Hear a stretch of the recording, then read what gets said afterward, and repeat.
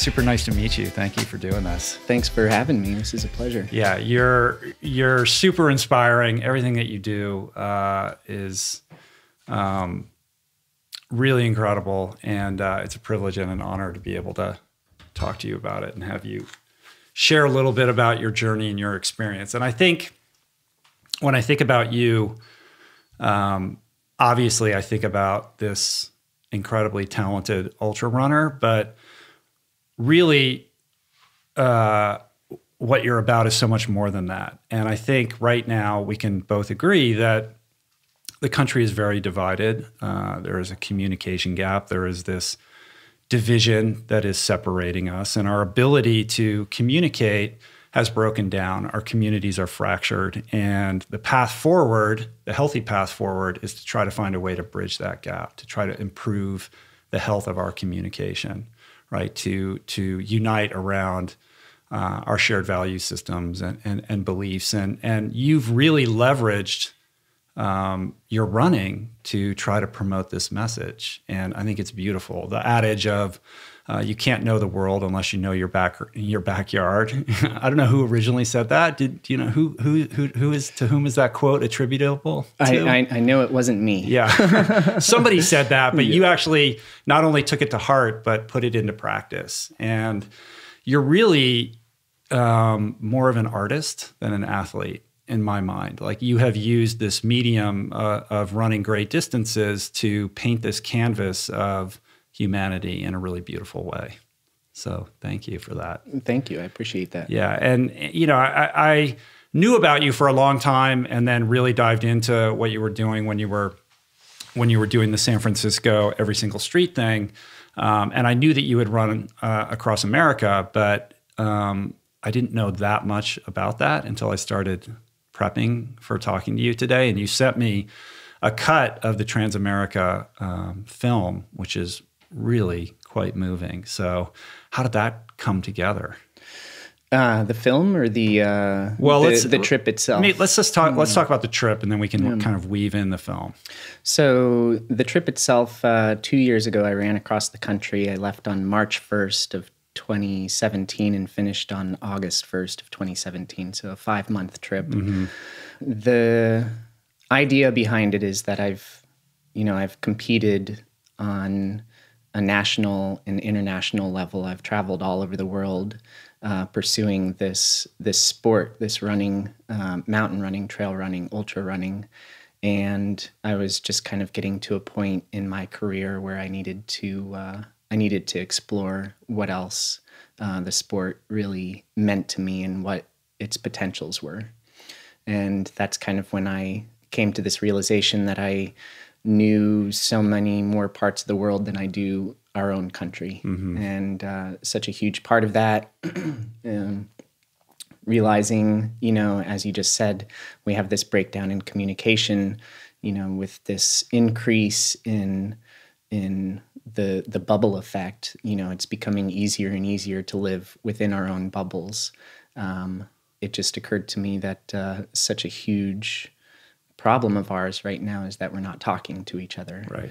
And what better way to do that, especially for someone in my position who can put in a lot of miles. I don't have the commitment of a family. I don't have the commitment of a 9-to-5 job, a standard job per se. What better way to really explore this than to do something that I've always wanted to do, which is to do a really big trek. And how many years in the making was this? I think that I could say that it was almost 10 years, 15 years in the making. But when I was 19 years old, I stopped going to college for a couple years. One of my goals during those 2 years off was to bike across the country. And so I saved up my money. I took the Greyhound bus up to Washington. I had this idea that I was going to bike around the entire United States, the circumference of the United States. I made it 3 days in and thought that I had completely destroyed my knee. And, this is with a serious road bike with big gears. And 60 or 70 pounds of gear with me. I completely destroyed myself almost immediately. So I packed up my bike, I sent it to Colorado, and then I took my money and my time and went to Italy instead. So that was 18 years ago. Yeah. It's funny, like at the peak of your, sort of physical powers as a strapping young man, on a bike, and you make it 3 days. Totally. And it's just, it's the classic, I was just not mature enough to pursue something like that. And I just went way overboard. So it's been in my head since I was 19. I read a book or if not earlier, I read a book, A Walk Across America. Oh, Peter Jenkins' totally, book. Yeah, when I was 17 or 18 or so.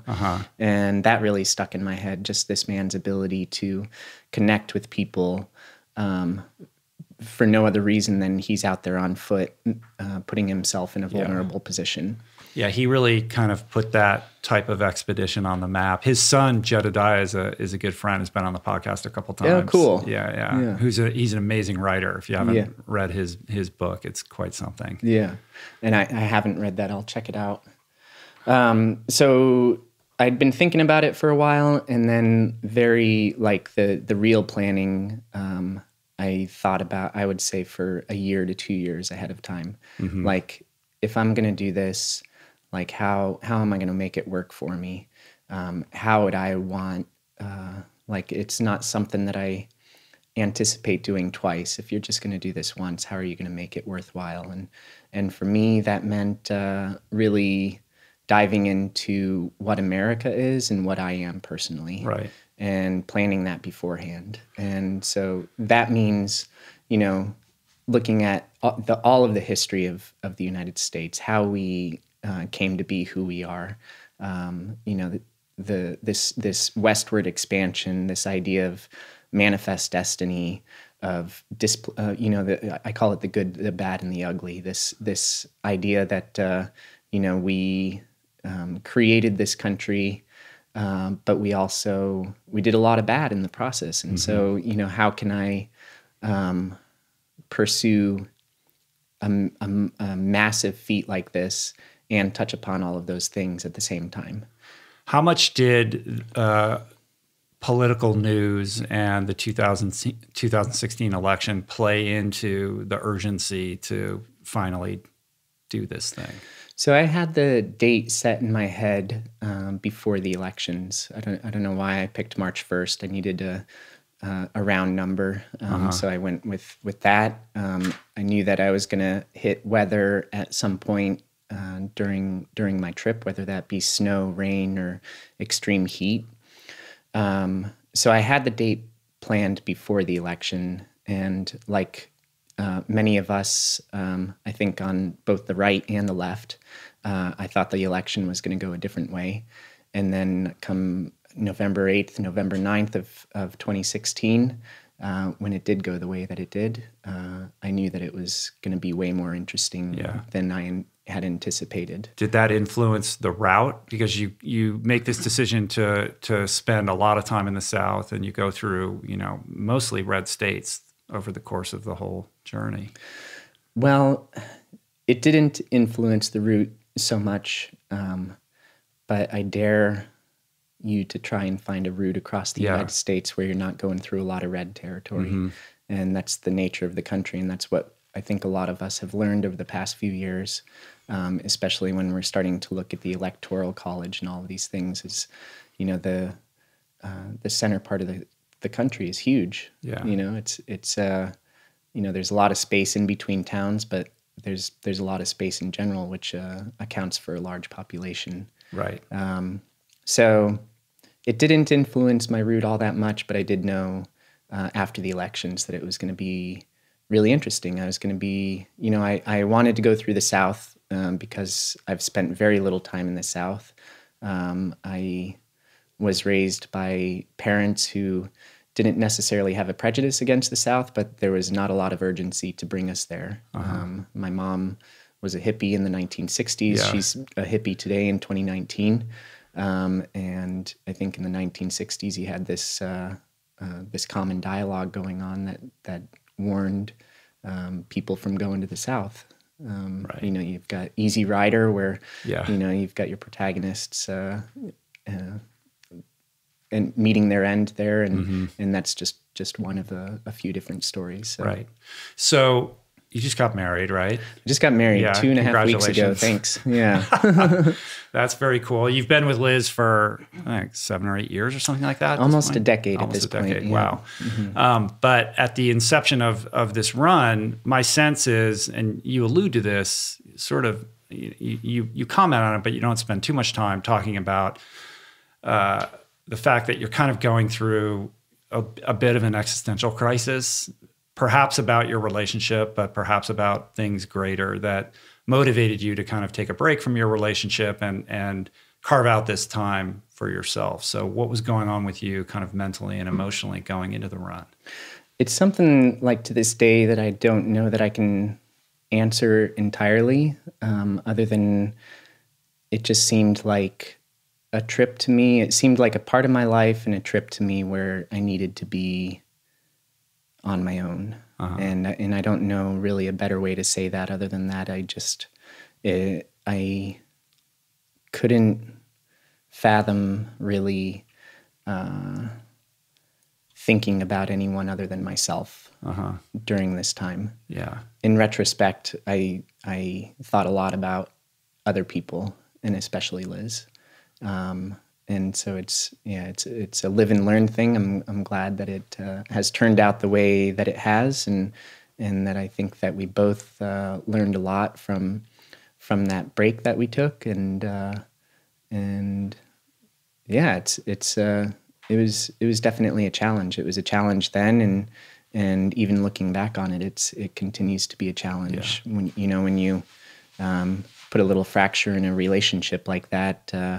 As well as as you can repair it, it's still there. Yeah. So it's something for us to always think about, and for me to be able to tell other people as well. Right. That's something that when people are having issues with their relationships, our tendency is to go inward rather than outward, and I don't think we really talk enough about mistakes that we've made or issues that we've had, and I think that that's really important for me to put that out there. Right. And there's something about running and that solitude that accompanies it that gives you the space and the capacity to kind of wrestle with those things and get clarity for yourself. I mean, there's a monologue in the film. I think it's after you've left Aspen and you're in the snow and in the Rockies, where you say, look, running was about competition for most of my life, measuring myself against others and a clock, but it's become a process of not just connecting with other humans, but a process of self-discovery. And that's like a huge theme in everything that you do and in this beautiful movie. Yeah. And I think that if most of us that do run or walk or bike or pursue something with consistency year after year, I think if we really look at what it's doing for us, I think that a lot of us will find the same things. Right. And this is something that I tell people, and running has been my thing, but I don't think that's necessarily the thing for everybody. I think that knitting could be that thing, crochet, badminton. Like I just think for me, I chose this activity 25 years ago, and I've stuck with it for 25 years. And when you stick with something for that long, whether it's an activity or a person, you're going to continue to learn so much more about that. But also, and more importantly, you're going to learn so much more about yourself. And this thing just keeps changing and changing and changing. And it's that consistency that allows for that to happen. Right. So lots of people have run across America. Yeah. I had just had this guy, Robbie Ballinger, on the show who did it last year. He did it in like 75 days. My friend Mike Posner just walked across America. But most people that do this do it with an RV and a lot of support. That support tends to be off camera. A lot of it do, you know what Conveniently. I mean? Yeah. But you decide to do this unsupported. And for a vast majority of the entire expedition, it's just you with a very light backpack and a tarp and a ground cloth and a little bit of food, and basically that's it. Yeah. So, I mean, I've been at this sport for quite a while. I wouldn't say that I have a huge following, but I do have people that are paying attention to what I'm doing. Mm-hmm. And for me personally, it doesn't seem right to put this project out there in a way that I don't think is accessible to a normal person. And by that, I mean, I don't think most people can pull together an RV and the funds to pay for a person and gas and food for multiple people for months on end. Conversely, I do think that a lot of people, ideally, if you're younger and you have the physical capability, can put together the funds and the time to do it in the same way that I did. Right. And maybe you're not doing. It's funny because there's a little bit of an irony in there, because you're like, I'm going to do this super extreme thing to show how doable it is for everybody. Yeah, and maybe not everybody, but I do believe you've got several thousand people starting the Appalachian Trail these days. And I think the Appalachian Trail is awesome. Like, there's no doubt about it. But like, how much are you really going to learn about? You're going to learn a lot about yourself, and you're going to learn a lot about trail culture. But how much are you really going to learn about the United States in this greater context? It's a form of escapism. And that's sometimes exactly what we need, is to escape what's going on outside of our front door. But for me personally, like, I needed to explore something a lot deeper than just myself and just the physical capabilities of something like that. So I set a budget for myself. I did $1,000 a month, $5,000 total for the 5 months. Wow. I slept outside most nights. I'd get a hotel or a motel once a week or once every 10 days. That increased more towards like once every couple days towards the end, as I started kind of losing it a little bit. Yeah. And simply needed to go into a room and lock the door and turn the AC on and turn some mindless television on. But for the most part, what I wanted to do was to put it out there that this is something that people can do, and that there's alternatives to these, to doing the Appalachian Trail or going to Europe for 4 months. Like, you can just pack a very light backpack and see what's out there. And it's really incredible when when people see that all you have is in your backpack, and they ask you if you've got a gun, to protect yourself, and like, no, I don't have a gun. Just putting yourself out there in a vulnerable position, the amount of warmth and generosity that I experienced was something that I never could have anticipated in a million years. People giving me every last dollar from their wallet, and there's the guy, what's his name? Jim Steele. Gives you $80 or $160. I said 180. It was, I said 80. It was 160. Right. It was $160. And he wasn't taking no for an answer. No, it was amazing. It was, and that's when I kind of realized, that people in their own way want to participate in this thing.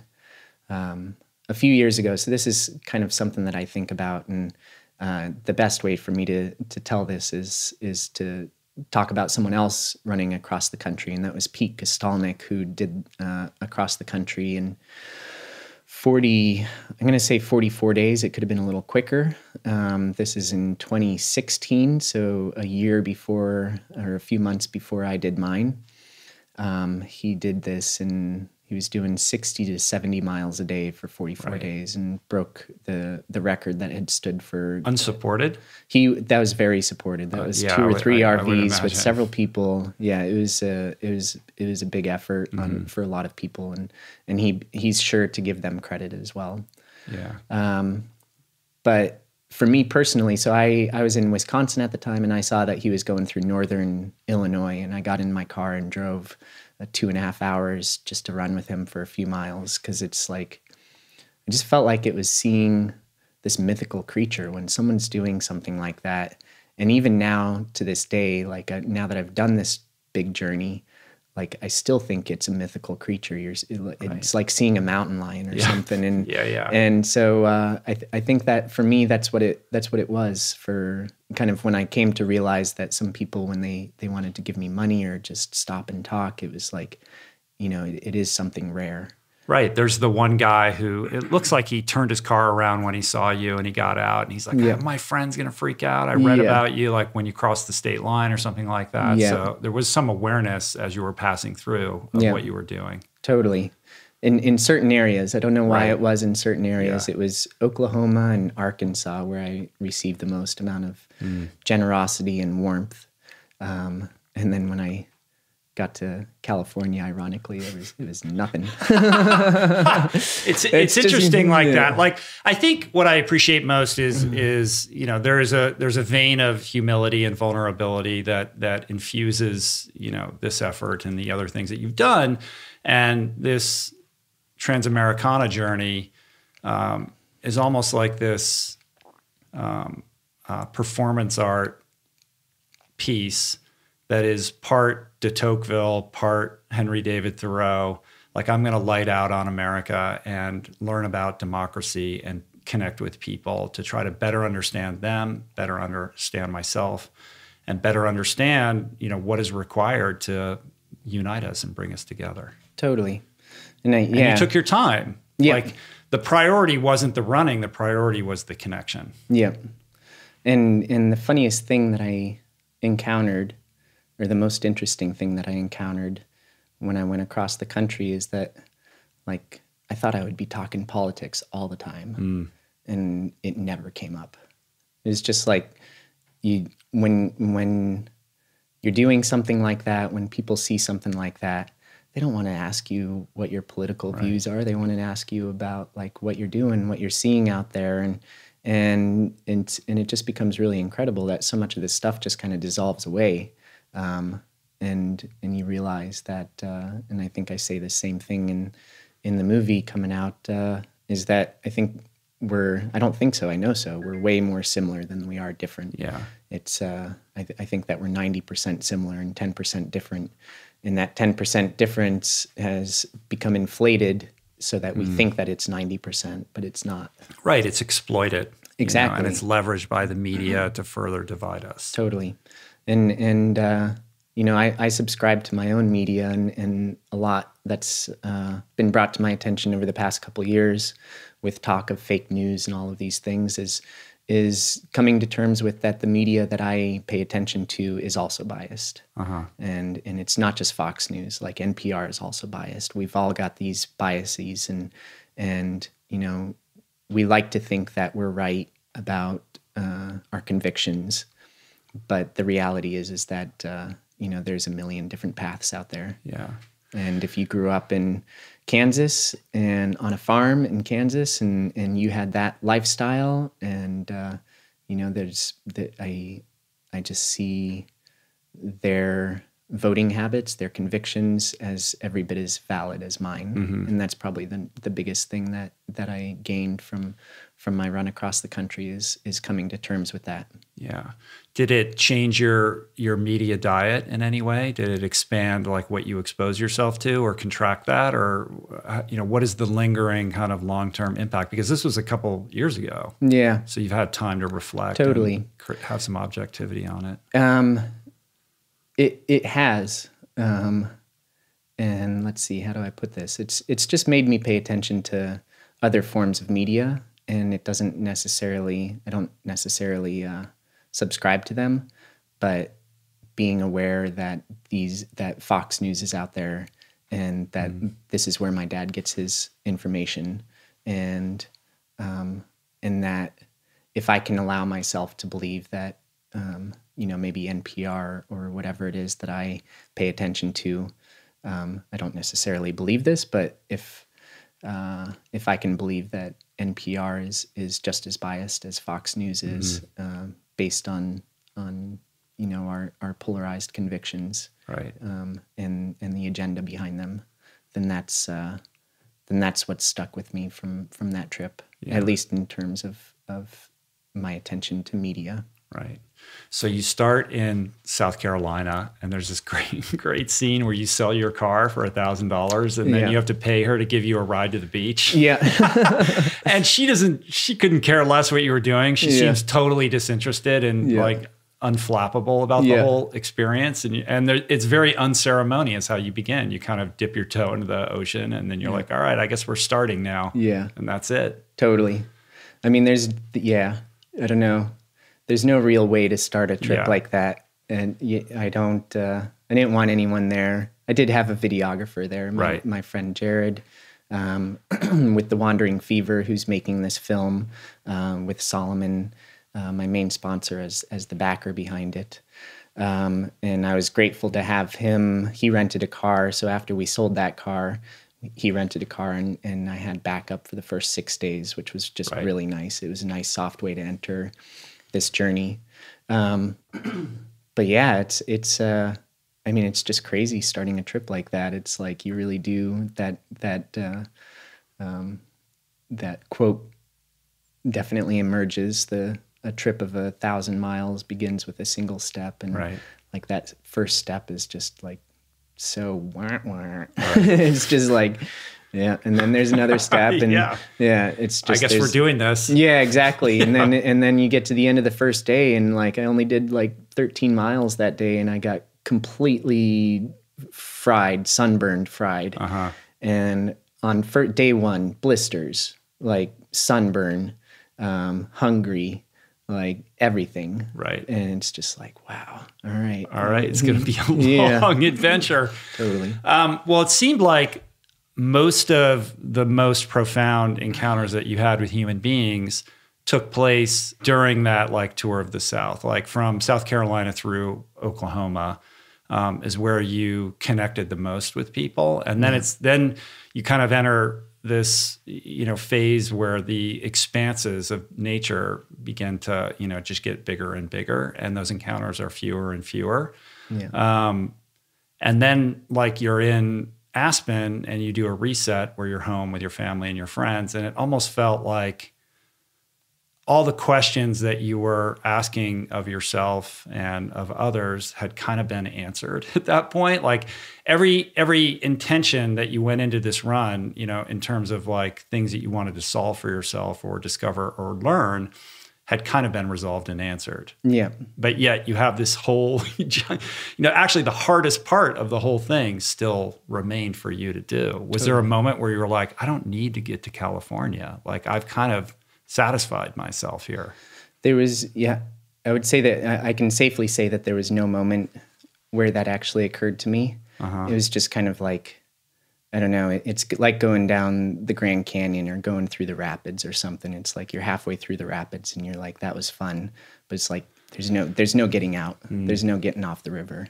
And that was my mentality. Right. And I think it was, in terms of completing the goal, that was the best mentality to have. For my personal health and my mental sanity, it probably wasn't the best. But it did bring me to a place that I couldn't have anticipated or gotten to otherwise. Yeah. And I still think about it a lot to this day, 2 years later, just like the state of mind that I ended up getting into in the desert, in the depths of it, and just kind of this full emptiness of self, and and you start to think about other, some very big names throughout the course of human history who have tested themselves in the desert and for long periods of time. And growing up Catholic, the first one obviously to come to mind is Jesus in the desert for 40 days. And I'm not overly religious anymore, but it's something that I think about in that sense, is like, how accurate that story is, or how much you want to interpret that story. Like the body and the mind goes through some really serious changes when you're in the desert for that long, and you start to lose it a little bit, and you just start to become really empty, and almost your ego is truly becomes dissolved, and you just have this goal to get across it, and you start doing and not thinking, and it's a really beautiful thing. Well, it's like a purification, right? Exactly. It's like you've traversed a huge section of the country. You've been enriched through all these experiences that you've had and all these people that you've met along the way. And now, in order for you to become whole, we got to strip you down to we're going to take you through this section of the country that is going to basically beat you down and burn you to a crisp until you're forced to meet yourself in the most profound way that you ever have before. And then you can reassemble all these pieces and emerge from this experience like transformed. Totally. Really. Like it is biblical in a certain respect. And it's also this kind of, hero's journey. Like you're not done yet. Now the final phase, we're going to put you through this thing and see if you can weather this. Totally. And it's not permanent, which is kind of a bummer. That purification of the soul, if that's what we're going to call it, it's not permanent. Yeah. Like I finished the trip and back to resetting. Totally. It's like, all right, what do I do with, and this Right. is where I'm curious to talk, or listen to other people that have gone through similar sort of things. Like how do you put your life together after this? You're not going to keep walking forever. And it's funny. Of course, you tell anybody that you went across the country on foot, and 9 times out of 10 they'll say, "Oh, you like Forrest Gump?" Right. And of course you're like, "Oh yeah, Forrest. Okay, that was a movie, but yes." But there is this scene in the movie where he just, like, you can see it's like it's very real. Like he has purified himself, and he just stops in the desert, and he says he's done. He's going home. Right. It's like there's nothing else to be done. I figured I found everything that I was looking for. Yeah. Right. And it gives me goosebumps right now. It's kind of funny to think about Forrest Gump even after I've done that, and to recognize those similarities, and the astuteness of the film itself in putting that in there, right? And just not labeling it overtly, but having it there and just seeing like he was done. Like there was nothing more to be gained from that journey. Right. But you were not in the desert, and you did not have that epiphany in that moment. No. Yeah. Well, it is most people's only frame of reference for anything that you're doing. And rather than be annoyed by that, to be able to embrace it and say, actually, that was profound. Yes, I am retracing those steps in that way on this journey. Yeah. Which is cool. Yeah. Of all the encounters that you had along the way, what are the ones that stick with you? So there was that one, this is in the film, Jim Steele, who literally emptied out every dollar of his wallet and gave it to me. And that was quite profound. That was in Arkansas on a particularly miserable day. I could remember, I was in between 2 towns. One was called Quitman. I suppose you would pronounce it Quitman.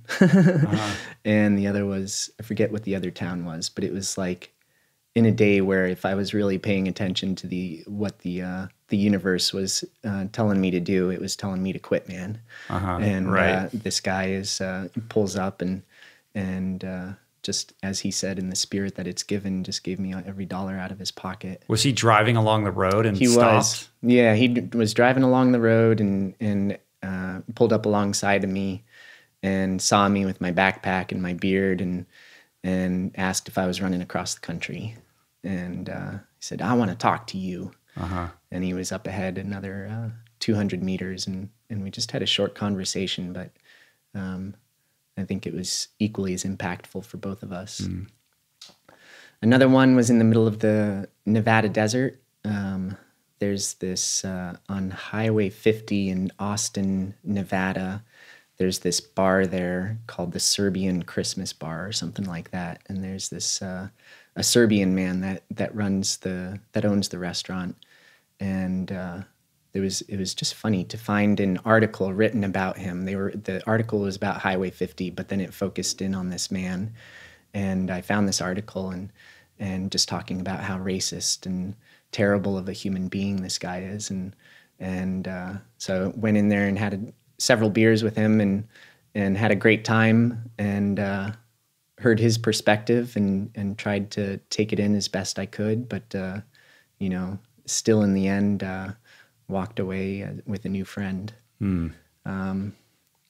Gosh, there was so many along the, so I did a section of rivers. So you were asking like kind of how I came up with the idea of this run, and one of the things, like, so I did about 1,000 miles of trail, to 2,500 miles of road, and 300 miles of river. I did the Tennessee River going across Alabama in the spirit of American westward expansion. It's very Huckleberry Finn. Yeah, Huck Finn, and also Lewis and Clark. Lewis and Clark did about 1,000 miles of upriver. They went up, I believe, the Mississippi, and then to the Missouri. They went up the Missouri quite a ways before setting off on land.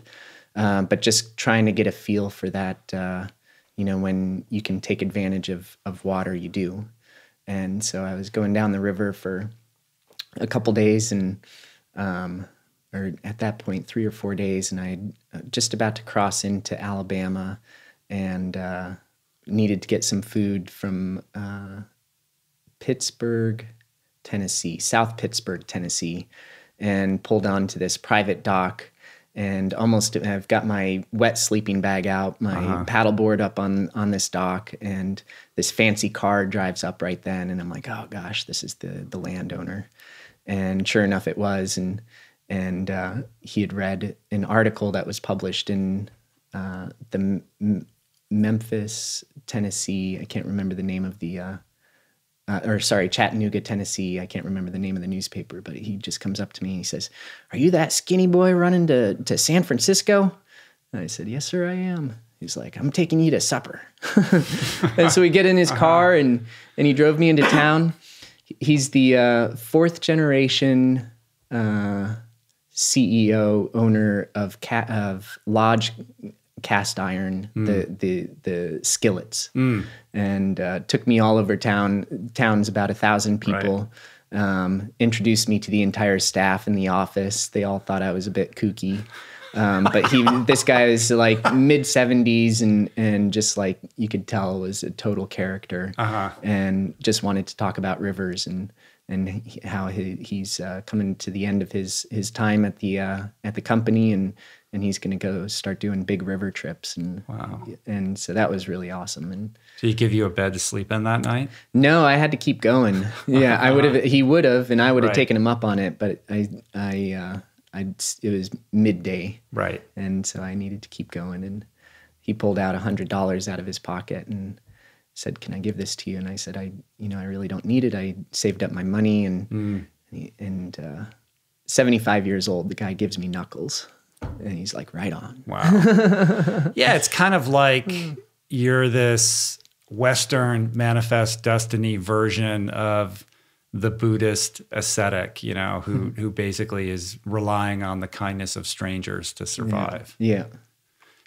Were there opportunities where people were opening up their homes and letting you crash there for the night and stuff like that? Totally. Yeah. Yeah. One in particular, a memorable one, was on the Osage Reservation in Oklahoma, northeastern Oklahoma. And I had gotten to this town, spacing the name of the town right now, but got there, was buying a couple beers at the store, and this guy behind me in line, that's what it was. I was asking the clerk, because I had spent the previous night out in the rain, and I wanted a nice dry spot to sleep. I wasn't looking for anything other than a dry spot. And she's like, "Yeah, I don't know. The bridge over there it's okay, but I think it's pretty rocky there." And this guy behind me in line, he just looks at me and he says, "You're not gonna, so long as you don't steal anything and you don't go into my brother's room, who owns the place, you can stay with me, brother man."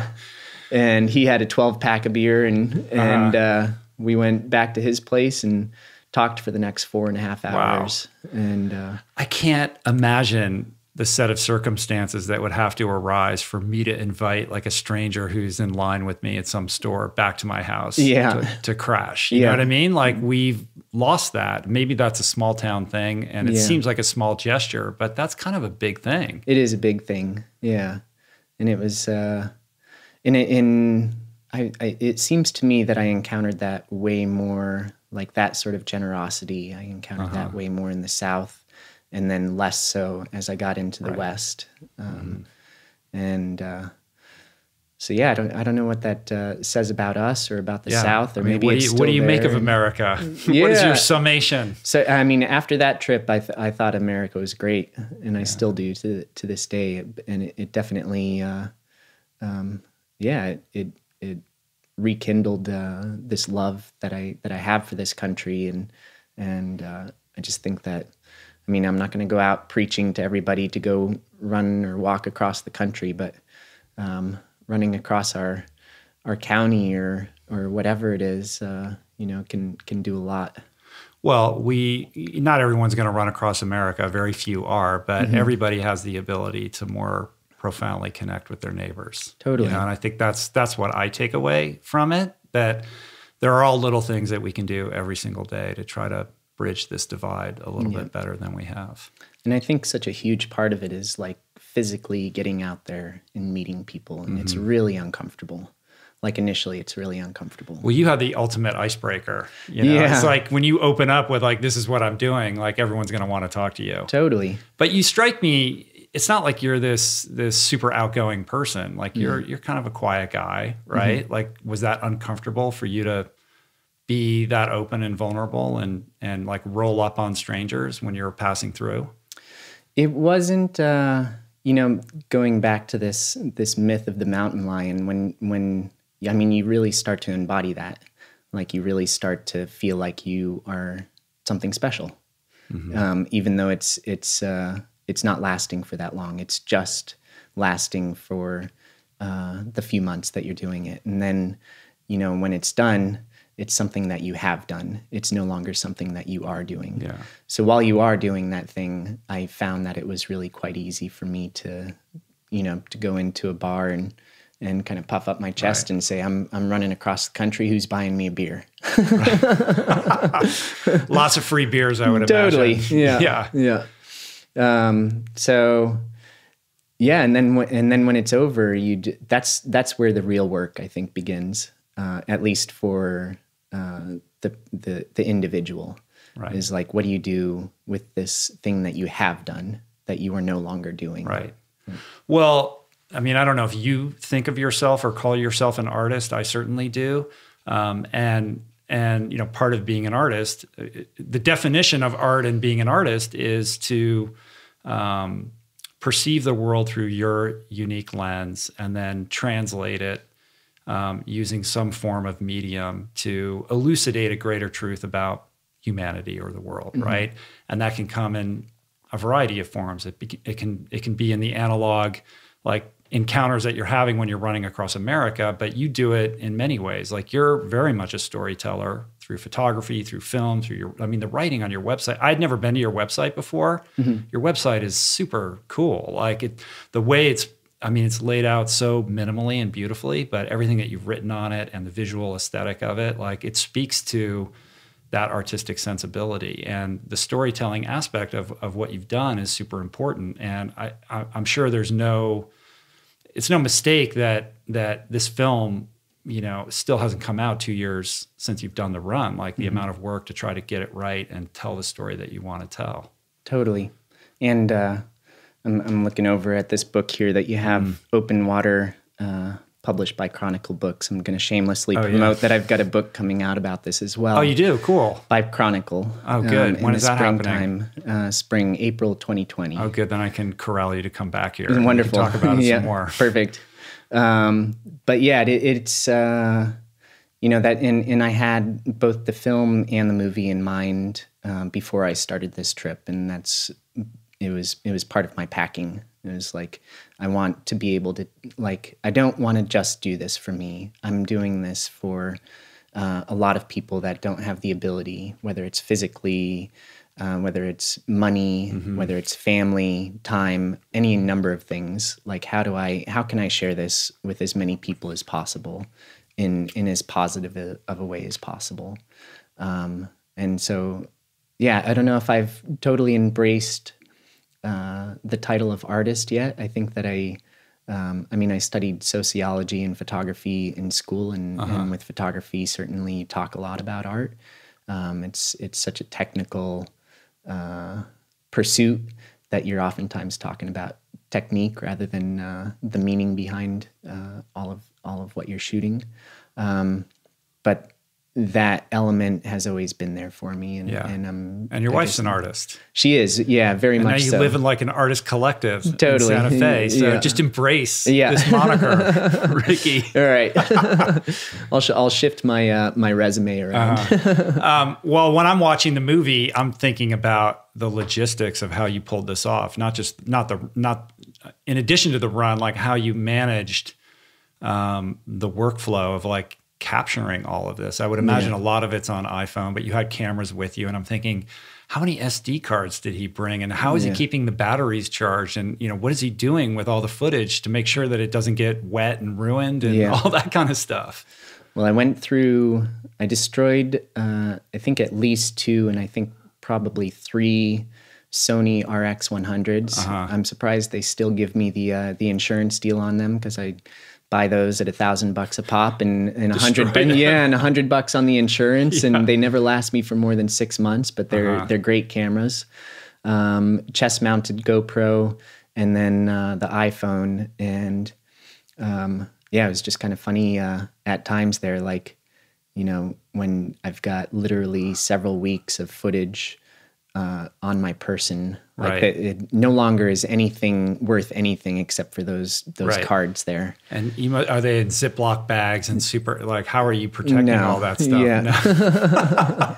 Oh my God. Yeah. Well, there's a lot of beautiful cinematography and incredible drone shots and the like. So you had a crew that would like drop in for short periods, right? Totally. So I had Jared, so with the Wandering Fever, Dean Leslie and his wife Hannah, they're an incredible artistic couple that have done most of Solomon's running films over the past 8 or 9 years. I've worked with Dean on a whole bunch of projects. We've been on 5 different continents together.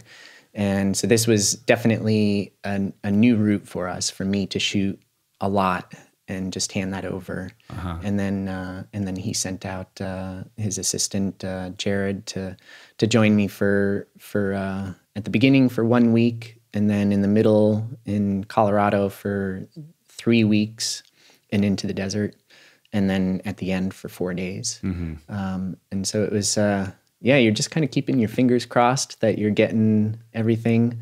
For me personally, it was a challenge to, on the worst of days, to pull out the camera and point it at myself and talk to myself or talk to an audience.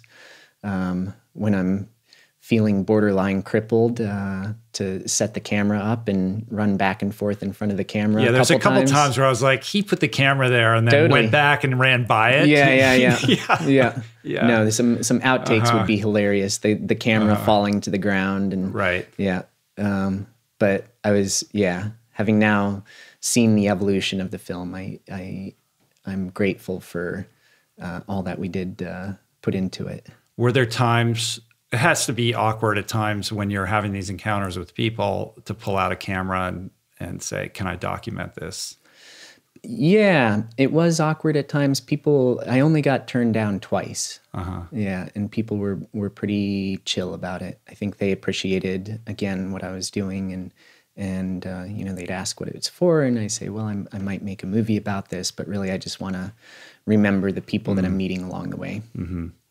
And what's the plan with the movie? I mean, as of today, it's not out publicly yet. Yeah. Well, keeping our fingers crossed. It's been submitted to a couple of the the bigger independent film fests here in the States. Mm-hmm. And so that's kind of the ultimate goal, Right. is to see it on the big screen in Austin or in New York City. So Nice. yeah, if any of you guys are out there. Yeah. Yeah, it's an hour and 15 minutes or something like that. So a little bit shorter than a typical nonfiction documentary, Right. but much longer than anything you'd done prior. Totally. Yeah. Yeah. Well, let's talk about the Run Every Street thing. Yeah. Because the Transamericana was taking this very thin line across America. In many ways, just circumstances dictating that you have to keep it somewhat on a surface level. And the Running Every Street in San Francisco thing, which really put you on the map and created like a media frenzy, was a different version of that allowed you to go deep, right? Yeah. To like more immerse yourself in your community on that same theme of, you can't know the world unless you know your neighborhood. And you're like, I live here. Like, let me learn this. Totally. And people think of San Francisco as a relatively small city. Yeah. That is not the case if you're going to run every street. Totally. So how did that idea come to you? So that actually came to me almost immediately after running across the country. So Liz and I got back together. We got back together as I was running across the country. We started discussing, where's next. We were in Wisconsin where she was doing her MFA program, and she had a couple great job prospects in San Francisco, and I can again kind of live anywhere. So I signed up for that, and we moved back to the Bay Area, and it was really kind of in my recovery time from running across the country where I was sitting up in the Berkeley Hills. At this really cool house that we had scored for the summer, and out on the porch there where you're looking at everything from Mount Tam to Sausalito, Golden Gate Bridge, the Bay Bridge, downtown San Francisco. You're looking down the peninsula, you're looking at Oakland and Fremont. You've got a view of a population of 2 million people and so much commerce, so much transportation coming and going. Really, it was, I'm not going to call it the opposite of my experience that I had just done going across the country, but in terms of the space and the solitude that I had experienced doing 40, 50 miles a day running across the country, it was so dense and still so completely foreign to me. To have had such a massive experience, such as running across the country, and then look it down at this human hive of 2 million people, and kind of realizing that like my experience was so limited with what I had just done, and that if you really want to get to know a country, a place, like this is such a critical part of it as well, is getting to know the densest part, the place where humans actually congregate in mass. And so that's when I'm looking at that and I'm like, well, all right, so how many miles of street are there in San Francisco? Like if you're, it's a reasonably, it's a compact city. It's got very strict borders. It's a 7 by 7 mile square. I started doing my research. How many miles are there? And I think it said 1,150 miles of street, or 1,100 miles of street in San Francisco. And so I'm like, okay, that's from approximately Denver to San Francisco. Like I know how far that is. I know how long that could potentially take me. Like what would that be like? And then more research, I find that San Francisco Chronicle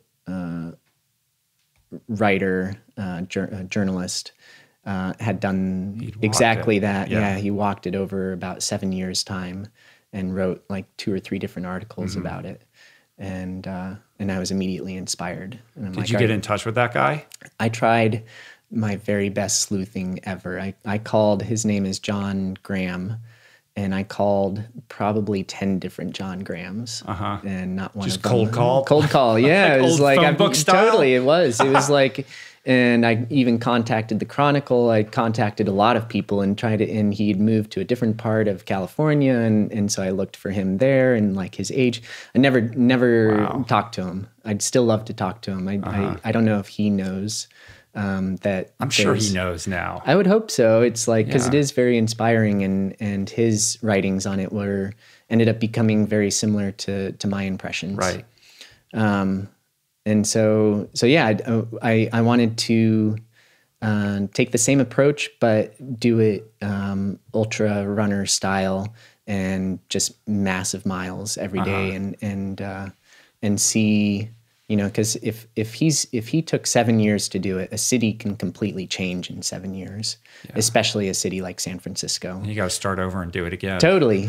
But what's if you can do it in 6 weeks or 2 months? I feel like you're getting a snapshot of that place at that moment in time. Right.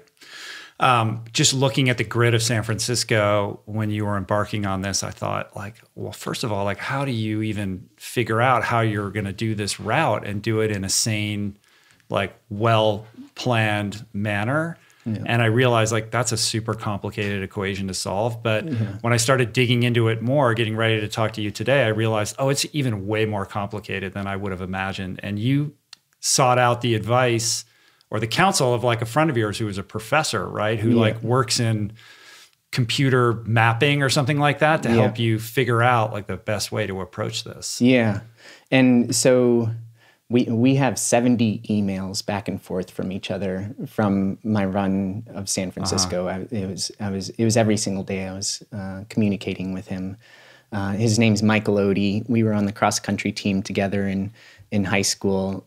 He's a brilliant human being, and he loved the idea that I was going for this, like a literal human guinea pig for this equation that he's been thinking about before I even mentioned it to him.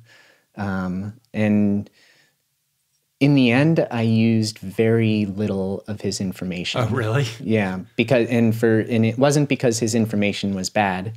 It was because of so many different variables, like translating the equation into usable terms for myself. And so, like, how do you do that? You put it in Google Maps, or you put it in, like, there's this app called Map My Run, or I forget what they're called.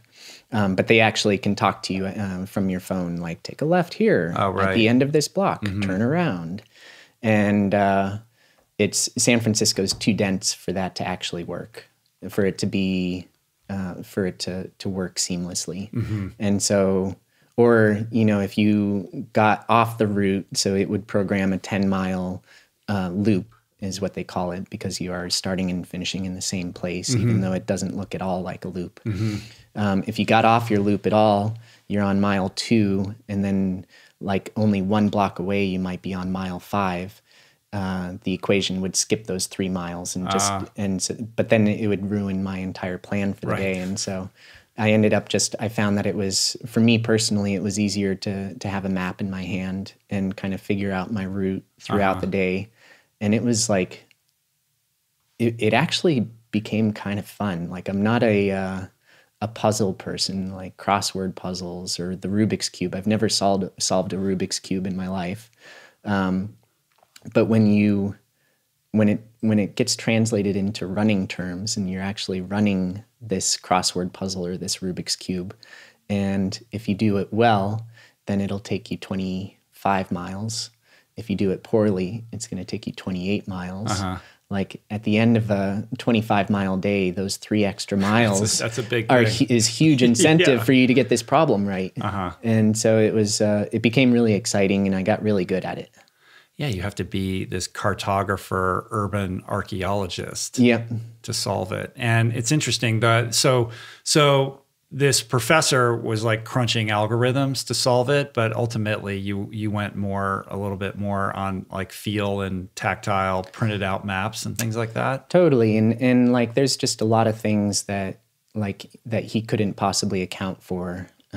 And some of those, you can't park your van there for all day or something like that. That's one thing. You can't park your car there, or, you know, it would make sense for the sake of the algorithm to go across this street and do like 2 or 3 blocks in a different neighborhood, and which you would therefore not have to do on a different day, but it would ruin the entire feel of that day. Like you're very much like a huge street like market going down the center of San Francisco. Like staying within like a sub-ecosystem. Exactly. And not crossing into a different kind of like cross-section of humanity. That's a very good way to put it. Yeah, totally. Yeah. And so I didn't really want to do that. And so he would figure out, so this is those 70 emails back and forth is him not just figuring out a good algorithm, but figuring out what Rickey wants. Right. Yeah.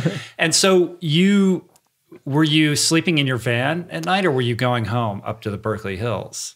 So I ended up sleeping in, so long story short, a couple European friends came over to the States wanting a van. I helped them buy a van. I had no intention of using this van. I was just going to sell it when they left. And when they left is when this project started, and that's when I realized, like, this is going to save me. This is going to save me 2 hours a day of driving when I'm going to be extremely tired, and I didn't want to deal with traffic, and so I ended up sleeping in my van for most of it. And Liz would come into the city and camp out in the city, urban camping. I should have, and I probably still can, come up with an amazing map of the best camp spots in San Francisco proper. Like places where you can be up on a hill with your door open, looking at stars and the city skyline, and completely safe. And it was a really cool part of it. And then, of course, just being able to end my day, right there, and then start the next day right there. And you never had to worry about hydration or food, right? Did you just go into restaurants and eat, or how did you manage like the calories? Almost entirely restaurants. Yeah. In Chinatown, it was Chinese food, and in the Sunset, it was Vietnamese and pho, and in the Mission, it was tacos, lots of tacos, and I again carried 2 different cameras with me in order to be able to document all of it. So I had the Sony RX100 and then a little GoPro, and then my cell phone. So I guess I had 3 cameras. Yeah, and we should say Solomon made a film out of that called Every Single Street. Was it the same people that worked on the Transamericana? Totally. Yeah, The Wandering Fever. Yeah. And it was a really fun film to work on. Just kind of it was different than going across the country, because we were talking about how when I was running across the country, like I didn't even have to tell people, or if I did want to tell people, and, it was like people were immediately interested in what I was doing.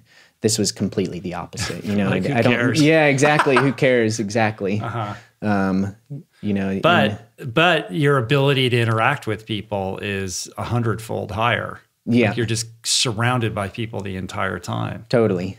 So what were those encounters like? Like what was similar and what was different about the interpersonal, encounters, experiences that you had? Yeah, they were a lot shorter. They weren't, I'll admit, for the most part, they weren't as deep.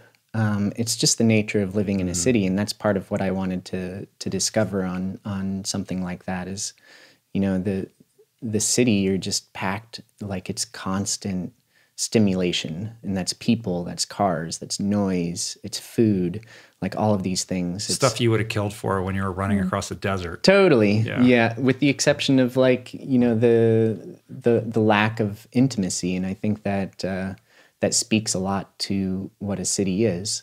A lot of people, for me personally, like if I want to go get lost, like I go out into the mountains, and that's my quiet spot. That's where I go to be by myself.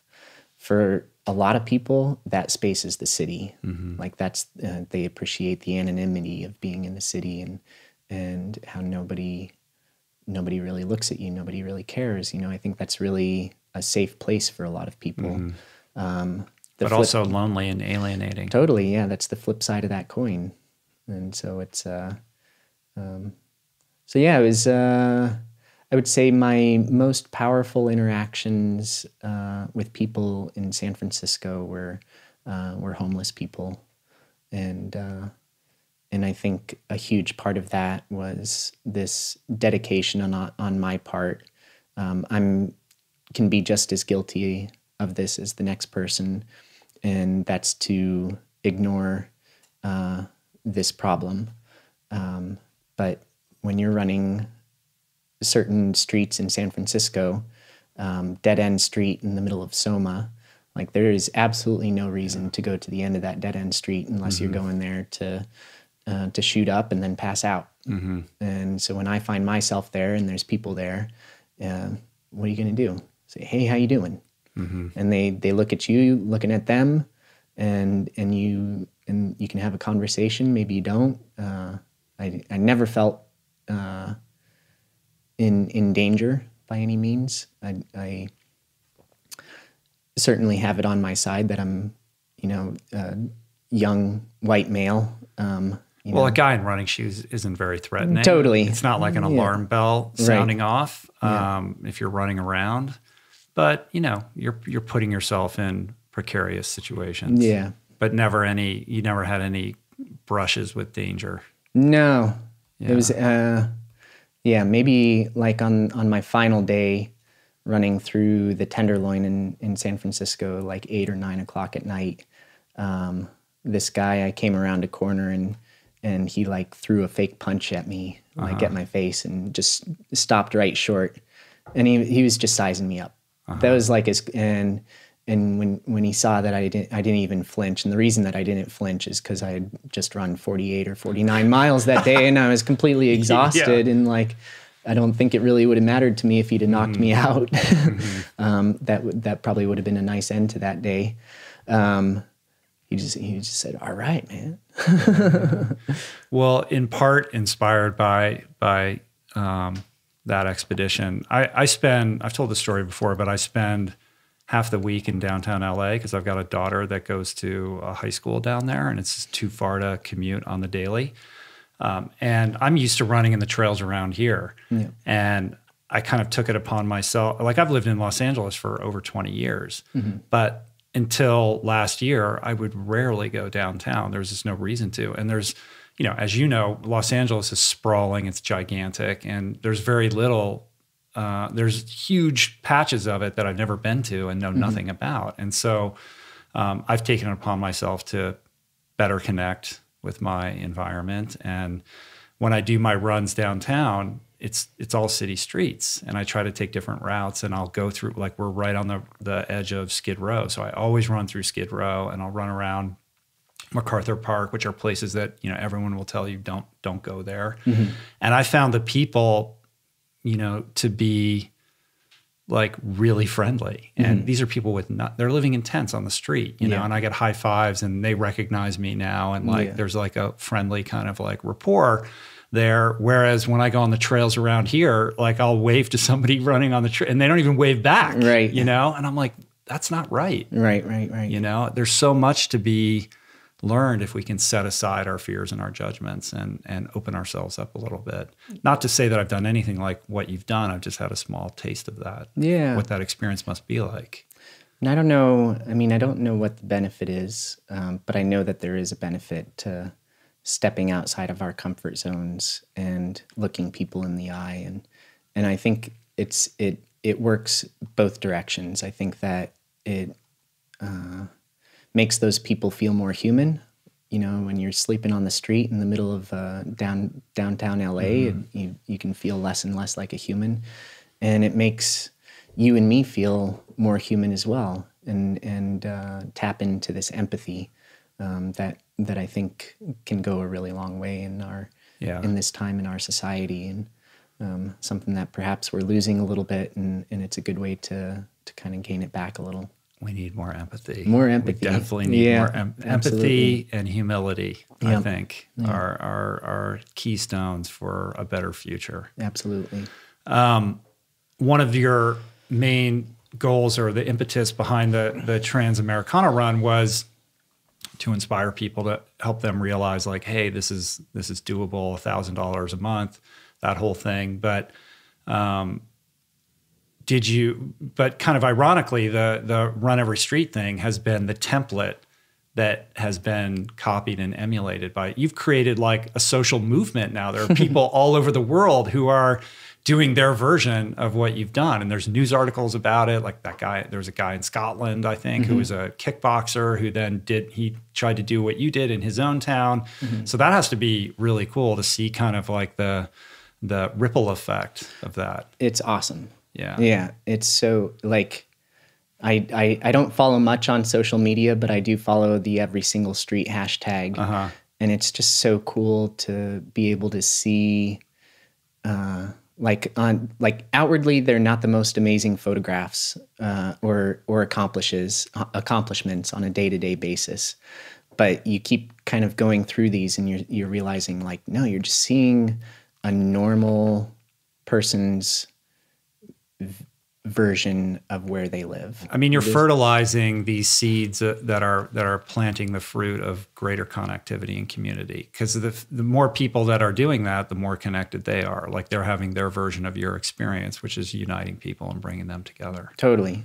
There was there was an article about a group in Vancouver that did every trail in Stanley Park, right? Yeah. I didn't realize that there was like 24,000 kilometers of trail in that park. That's incredible. And they were going to do every trail, and there's a big group photo of all of them together. Yeah. Like that's got to be amazing to see that. Yeah. It's awesome. There's a guy doing it in Brazil, and just seeing the maps of I think this is like, it's, some of these ideas, they have to, we have to wait for that idea, for everything to come together for that idea to work. And right now, our technology is what is a big part of what's allowing this project to take off. And I think the hunger and the thirst that people have to be more connected. Yep, absolutely. Right? Yep.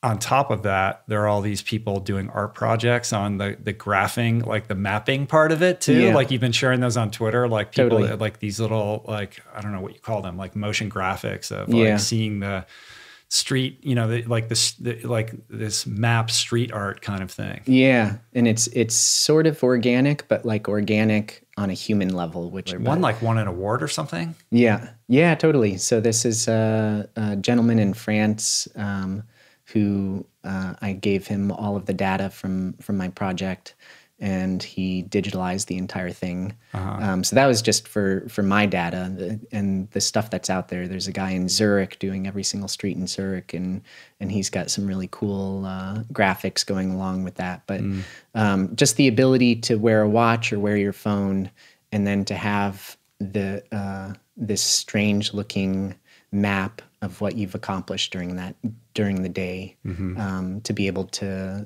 show, like, here's your photos of the stuff that you saw, and then here's this strange looking map. And it looks way different. It looks way, a 10-mile run in the city where you've got this goal to cover all of the streets in a small area can look so much more impressive, just on a graphic level, than a 100-mile point-to-point run. Yeah, because one's just a line and the other is this very intricate, detailed, both accomplishment of a run, but also accomplishment of human society, and that they created those streets and why are the streets in that shape. I feel like you should also do like a Taschen style coffee table book with the photographs and kind of the graphics of the mapping and all of that tells the story in a more visual way. Yeah. I'm working on it. Oh, you are? Every single street.com. See, you're an artist. Oh, is that what it is? Yeah. Oh, that's cool. I nabbed that up right away. I like that, man. Yeah. How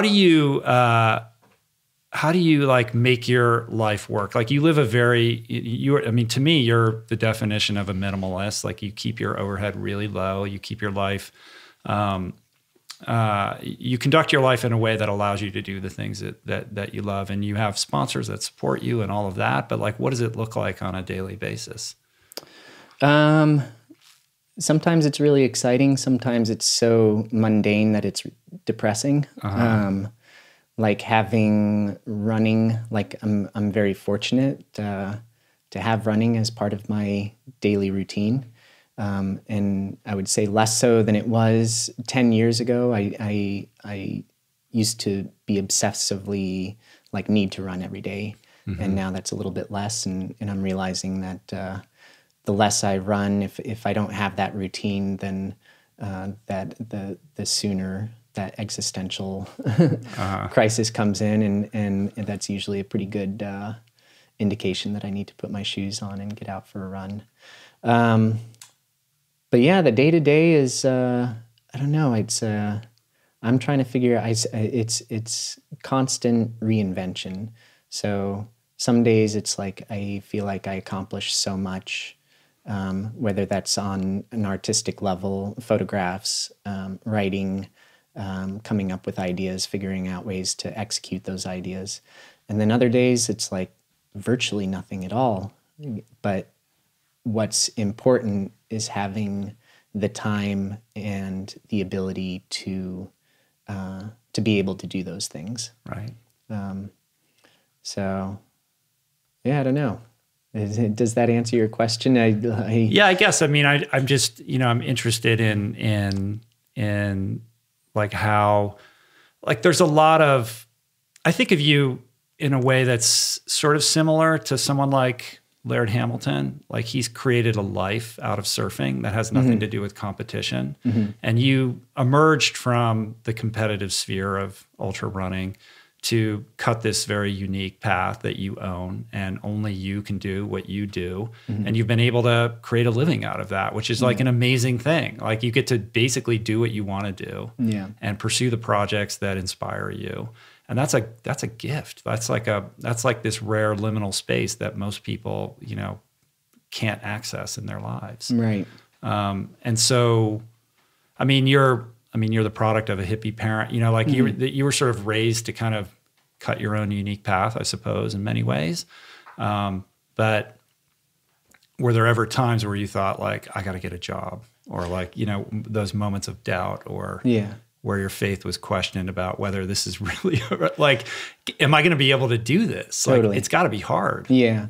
And I think that almost every single day, should I get a job? Right. And it doesn't. Have you ever had a job, like a normal I've had job? a lot of jobs. I mean, I waited tables for 10 or 15 years. I helped distribute mezcal for a friend of mine for a little while. For a little bit there, I was delivering food in San Francisco on my motorcycle. So I've had lots of jobs, and more often than not, these jobs are to fill my day a little bit, and to meet people, and to pretty much to not be at home all day long. Right. And with running as my only outlet. But in terms of running as a job, and these more recent projects, it's something, when I decided to run across the country a couple years ago, it was just kind of a time in my career where, I'm not going to beat Kilian Jornet at anything. Like how many times are you going to toe the line at some big race? Exactly. And like so many of these races, I can tell you from experience, like it's win or lose. It's like, even if there's a podium, even if there's prize money 10 deep, it's people only recognize that you've won or you've lost, which is a shame, I think. But it's also just kind of the nature of the beast. And so in that sense, I decided like I want to start doing more project-based runs that possibly inspire people in a completely different way, in ways that I've personally been inspired. Right. And so for that, it's been these two projects that we've been talking about. I also put together a bunch of running trips. Hut, run, hut. And now I'm getting confused. No, it's hut, run, hut. Hut, run, hut. And bus, run, bus. So these are two. You're kind of like running retreats, right? They're kind of running retreats, running experiences. I'm still trying to find the right label for them.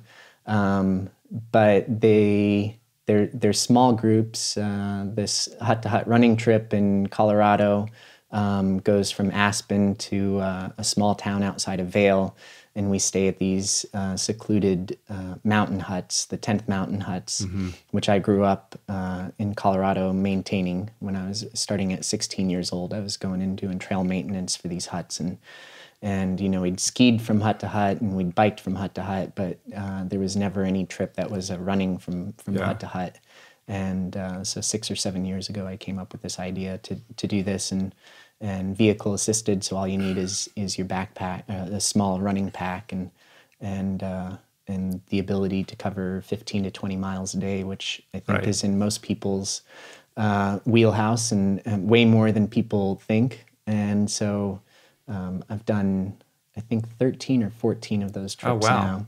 I usually do 2 or 3 a year, and getting to meet people and see people sort of transform during this week when your cell phone doesn't work and you're really challenging yourself and you're sleeping at 10,000, 11,000 feet with not a lot of oxygen. It's really quite exciting. And so it's kind of, for me, it's an opportunity to provide a little bit of my life and my philosophy for others. And, I don't make people get rid of their watches for the week, but I definitely suggest that they turn them off and not pay attention too much. Just, we're going to get there.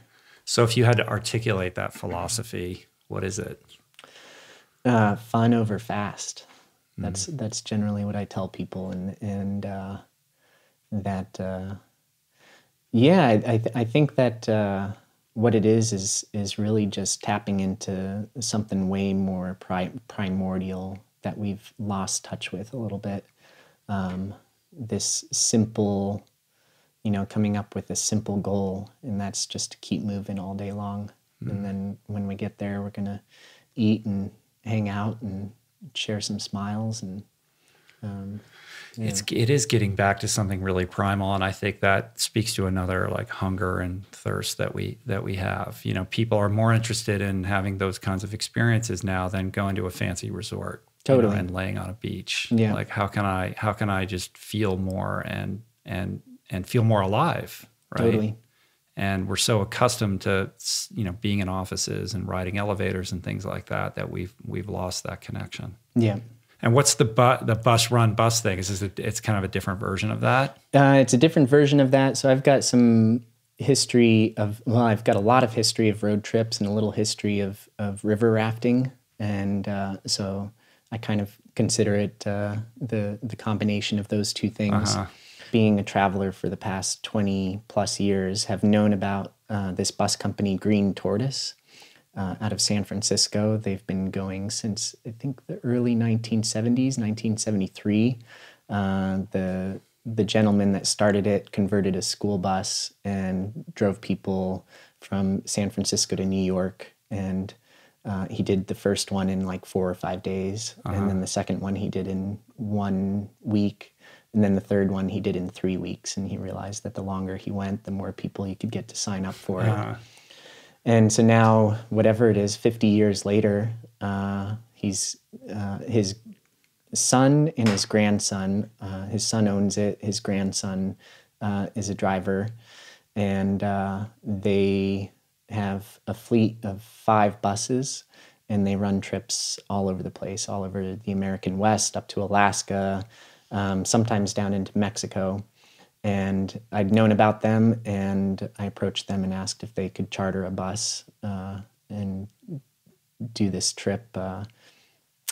San Francisco, Yosemite, Zion, Grand Canyon, Las Vegas, Big Sur, and back to San Francisco in 7 days. And the guy's eyes just lit up, and he's like, that sounds amazing. So basically you get a bunch of people, you sleep on the bus? You sleep on the bus. And you drive to a cool place and you run around, and then you sleep and then go somewhere else. Exactly. Yeah. So the bus drives through the night. So it's kind of, I consider that kind of like time travel. And you wake up in a new place every You wake day. up in Yosemite, and you've got 10 hours to do a short run or 10 hours to do a long run, whatever it is that you feel comfortable with.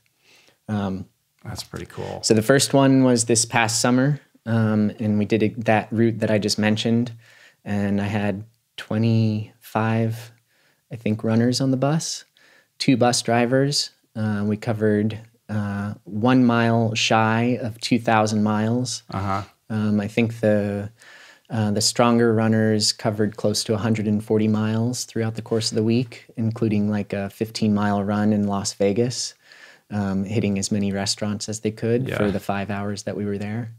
And it was really phenomenal. It was living in the American West. We have so much at our fingertips.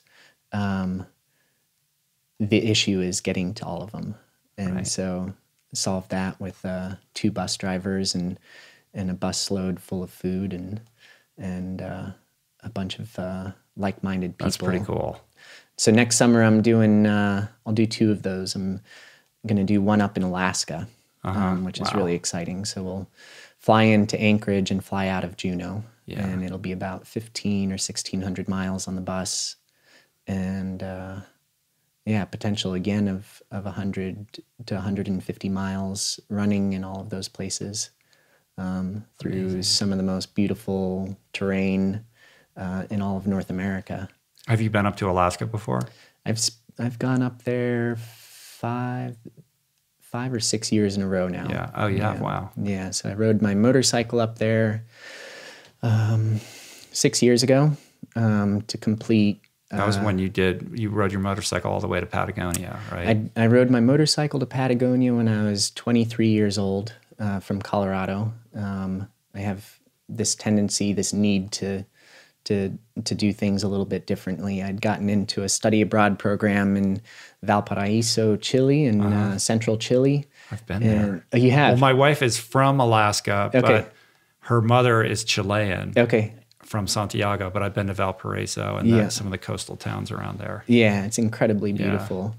And so I'd gotten into this study abroad program and just living in or being in school in Boulder, Colorado for however many years you get the college students coming back and from their study abroad program and I was just kind of hearing the same stories over and over and over again. And I'm like, all right, I'm going to do study abroad, but I'm going to do it my way. I'm going to ride my motorcycle there. And so this was a full 10 years later. I wanted to complete the 2 continents. So I rode my motorcycle up to Alaska and then ran the mountain marathon race up there, which is part of the reason that I don't race all that much anymore. Is because that race I consider to be the best out of any race that I've ever done. Really? Pretty much in the world. Why is that? It's dangerous. It doesn't have a set course. It's extremely competitive. It's got a lot of history. There's equal emphasis on the men as there is on the women and on the juniors for that matter. And it's just it's an incredibly huge celebration of who we are as Americans and who we are as athletes. It's really something else. That's cool. And it all happens in 5 kilometers. Nothing can match that, so you're just not... It's hard. I don't know how to say it. It's hard. It's like I appreciate all of the races out there. I appreciate that there's these races, and I appreciate that that people have something on their calendar to train for and to look forward to.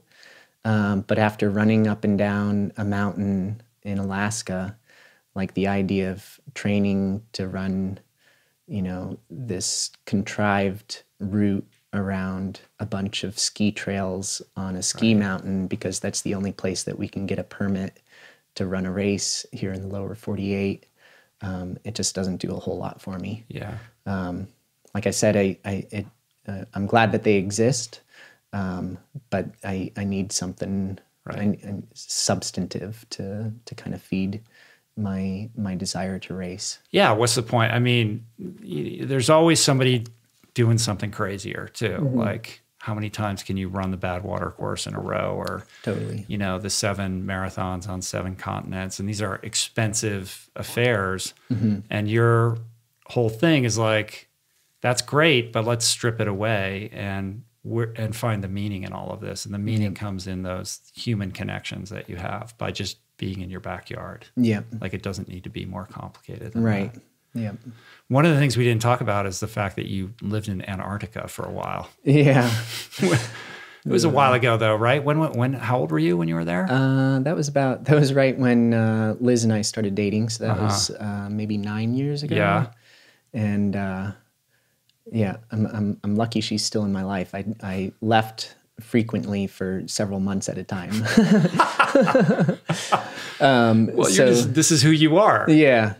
And so this was like I had read which book. I mean, everyone that's been to Antarctica has one book that spoke to them more than the others. And for a lot of people, that book's Endurance, and other people, it's another book. And for me, it was this book called The Worst Journey in the World. And you would think that would have the opposite effect. Right. Instead, this magnetizes you. Completely. And so this was a journey in 1906 or 1907. And it was the Scott journey where he ended up going to the South Pole and dying on the way back. This was written by the youngest person on his team that stayed at camp. And so he was there in Antarctica for 2 years. I'm like, I gotta go. 2 years. Yeah. And yeah, 2 very long winters. And so an ex-girlfriend of mine, her ex-boyfriend, worked in Antarctica, and I just asked him, like, how do I get a job there? And he says, what sort of skills? You can't just go to the South Pole. Yeah, unless you got a lot of money. And then you still can't stay for that long. And so he's like, so what sort of skills do you have? And I'm like, I don't know. He's like, carpentry? I'm like, nope. He's like, kitchen? I'm like, sorta. He's like, dishwashing? And I'm like, I can wash dishes. And so that's what I did. I went. Wow. It's the hardest job I've ever gotten in terms of interviews and physicals and all of these things. Wow. But yeah, I got a job at the South Pole. I was on the first airplane to go there for that season. It was October 12th, must have been 2009 or 2010, and stuck around there for 4 months, washing dishes 6 days a week, 10 hours a day. Ran 2 races while I was there. That was a huge part of the reason that I wanted to go. There's a race called the Race Around the World, which takes place on Christmas Day ever since the 1970s. And it's a 2.5 mile race that goes around the station, and pretty much everybody participates, whether on foot or on snowmobile or on snow bikes or whatever it is. Some people tow couches behind the snowmobiles. It's just a parade around the station. It's an excuse for everybody to get out. Didn't you create a new course though? I did, yeah. And so when I arrived there, they were doing 3 laps. 3 3/4 mile laps around the station. And I'm like, but the station's so much bigger than that. Like, how come we don't go out to that, station or that building or out to the berms or out to those, the ice tunnels out there. And the woman that I asked about it, she handed me a map of the station and said, go ahead, design the course. And so I designed a new course there. Just one broader one big loop. And it was awesome. It went all around the station, really cool. Every time zone, yeah. And then the winner of that race, the award for the man and the women that win the race is that you get a free trip to the edge of the continent to McMurdo Station in order to compete in the marathon there, which is again only open to employees, and they usually get maybe 40 or 50 people to run it. And on the day before that we're supposed to fly to McMurdo, me and this gal, they canceled our flight. And it was just weather. No, it wasn't. It was bureaucracy. They didn't need any shipments to the South Pole or vice versa. Mm-hmm. So they just canceled the flight. Like, we're not a priority. The 2 skinny kitchen staff runners wanting to run the marathon on the coast was not enough of a priority. So we enlisted the help of a couple surveyors at the South Pole Station, and we designed our own marathon course there at the South Pole Station, which was, again, 1 lap of what we had done, about 2.5 miles, and then out to the ice runway, which is 2.5 miles long. And we did 5 laps up and down the ice runway for just hands you down. And one woman? We ended up getting, I think, 6 or 7 people started and 4 people ran the marathon. From what I've been told, it's still going to this day, and I think they get like 15 to 20 people competing in the marathon for hands down, quite possibly the most boring marathon course in the world. But definitely not the easiest. No. They should call it the Rickey Gates Marathon. Yeah. That's amazing. So what are we looking at? Like -20? Like what is the temperature range? It was, when I did that, it was about, the wind chill was -40, and that was going one direction. In the other direction, it was probably more like -60, because you're going with the wind and then against the wind. How do you even gear up for that? A lot of layers. Yeah, a whole lot of layers. I had big, just like these guys, big earphones plugged into what was back then an iPod. And I just remember this one funny part, like, and huge mittens with glove warmers in there. I had my iPod on album shuffle, and I can't remember which album it was, maybe his greatest hits, but Frank Sinatra's greatest hits coming on. Oh my God. And knowing so now that for the rest of your life, if you hear Frank Sinatra, you're going to think of that experience, straight there. And it was just, I know that it was too cold for me to take the iPod out, because it would have frozen immediately, and then I would have been without any music. So I listened to, I think I'm one of the few people that have listened to an entire Frank Sinatra album while running a marathon. I don't know. There's probably a few others. Yeah. But I had Colin O'Brady in here sharing about his solo adventure across Antarctica, pulling that sled. Yeah. And he was saying that he had to be very careful about how he expended himself. Like, you have to create momentum to pull that sled. But if he overexerted himself or went too hard and started to sweat, like, sweat is death. Like, you can't sweat. No. So how do you run a marathon with all these layers on and avoid that death-defying pitfall? Yeah, well, you can't run very fast, that's for sure. I think I ran 4:05, and there's no doubt about it. It's a delicate balance. His situation was vastly different than mine. If I went into death zone, then I just ran into the galley and got some hot chocolate. Right. He didn't have that opportunity. Right. But as soon as you start sweating, it freezes immediately. Totally. Right? And it was fascinating. Like, and that's when I experienced it the most, was during that marathon, was taking my jacket off, and there was actual like snow. It's called HOAR, HOAR, inside your jacket. Just all of this frozen moisture. And it's not something that you want to happen if you're out there for multiple days, or even like a really long day. Yeah, it's deadly. So what was the idea going to Antarctica? Like, what were you trying to learn? And did that experience satisfy that? Totally. It was two different things. I think that there's no place on Earth that's more like a different planet than Antarctica. So for me, it was like, if I wanted to ever go to space, this was my opportunity to go to space. And then the other part is meeting and talking to all of the people there that were equally as interested in going to this other planet as me. It's just kind of funny. It seems like everybody goes down there with a copy of Dune. And then when you get there, it feels very much like this desert. Like, it's the driest place on Earth. It's 10,000 feet. The South Pole's at 10,000 feet. It's pancake flat.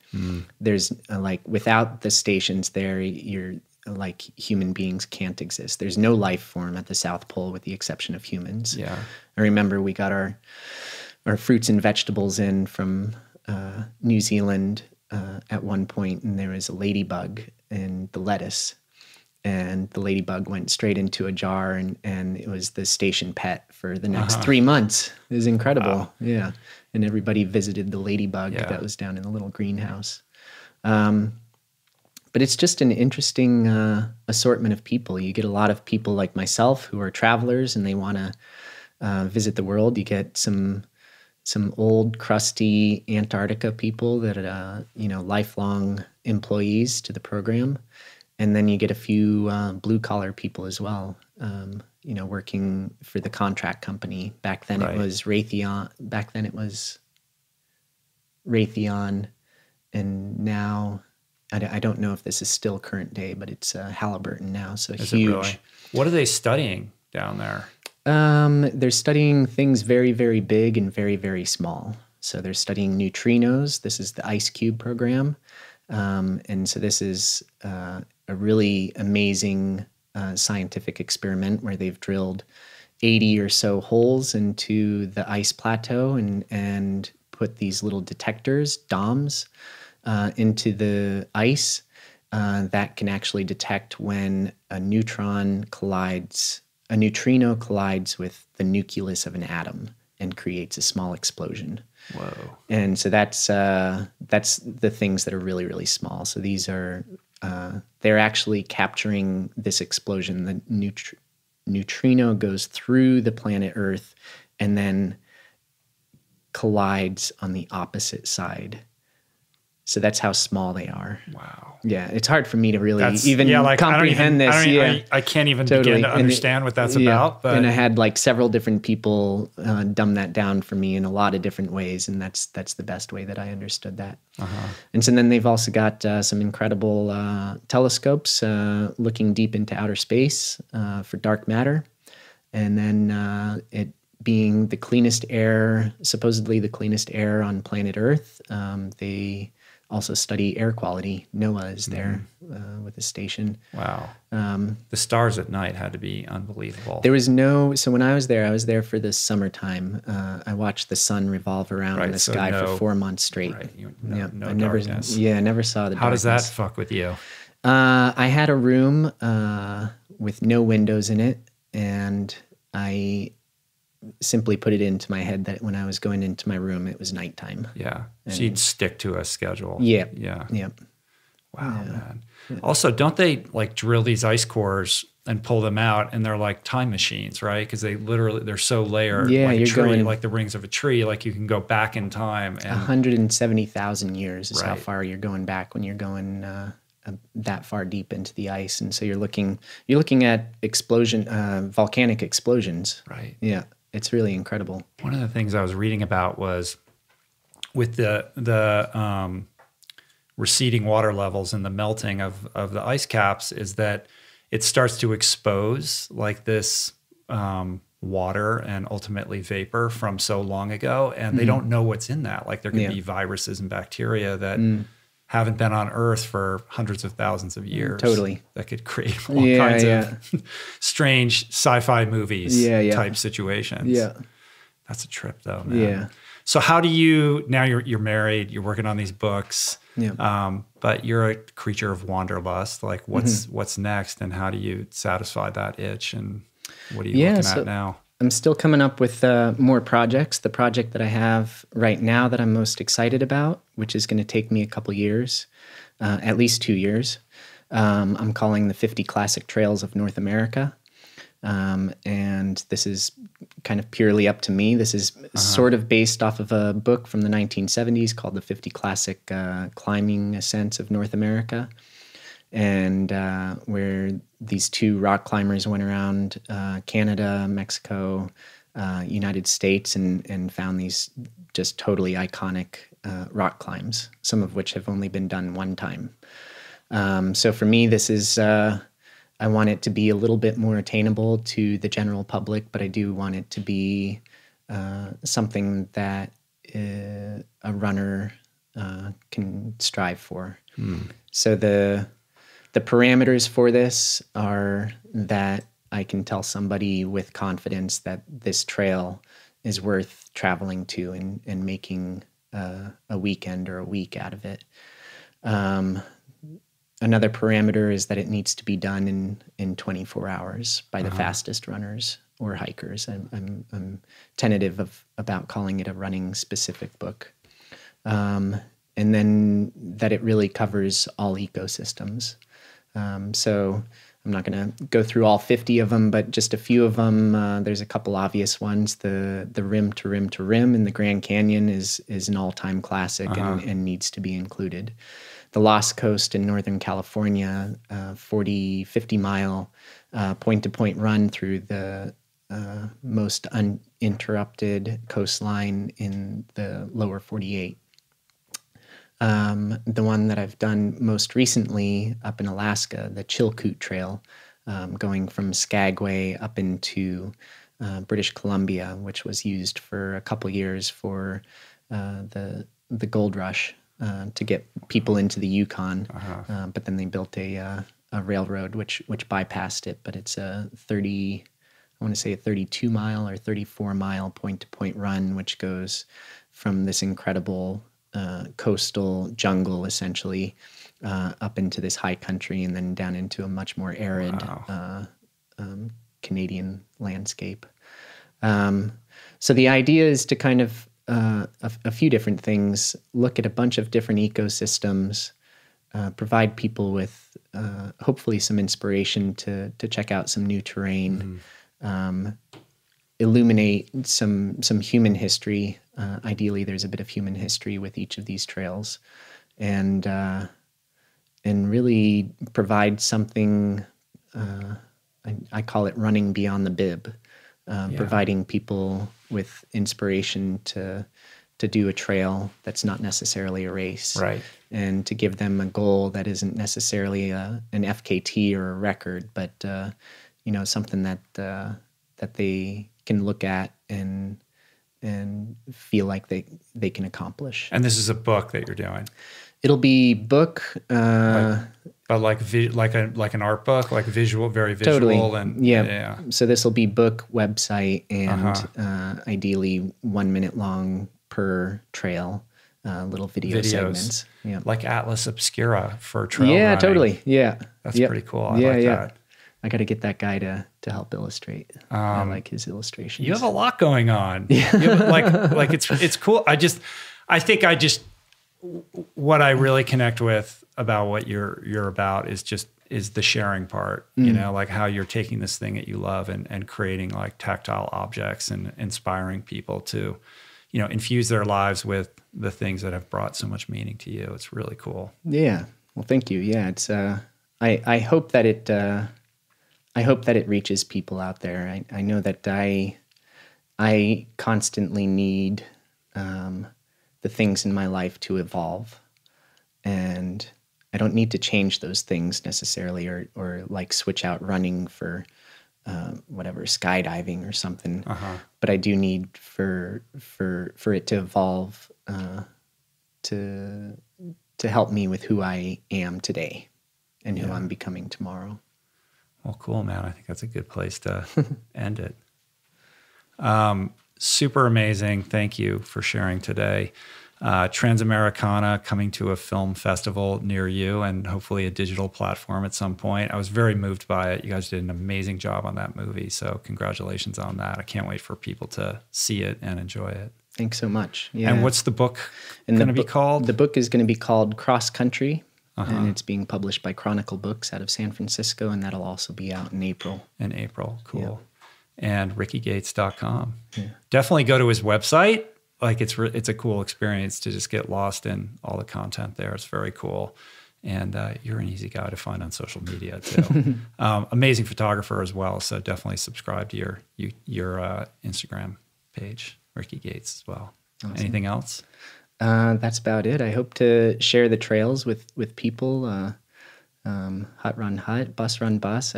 I love providing these experiences and sharing them with others. So cool, man. Yeah, I want to go on one of those trips. Please do. Yeah, you and I have a mutual friend, Heidi Zuckerman. Oh, Heidi. That's right, from Aspen. Totally. Oh my goodness. And she was interested in a hut run hut, and I'm still working on her. Oh, so, wow. Yeah. Well, I want to go irrespective, but if Heidi's going, I would love to be able to join her at the same time. That would be really fun. Yeah. She just left the museum in Aspen, didn't she? She did. She go back to New York? I don't know where she's gone, but I think she's. I don't doubt that there's a little bit of finding herself right now. That's must be very exciting. She was at the Aspen Art Museum for 14 years for a long time. And created a really incredible program there. New building. I can say this as a person that was born and raised in Aspen, that like her impact has changed the face of the town for the better, and deeply cultural. Yeah, she's a very cool person. So, hey, Heidi, I'm sure you're listening. She might be listening. Anyway, cool, man. Well, to be continued. And again, I just want to extend an invite for you to come back and talk about the book when that's coming out. And maybe we can go on a run that time too. Awesome. All right? Sounds great. All right. Thanks so much, Ricky. Rich. Good talking to you. Peace. Running.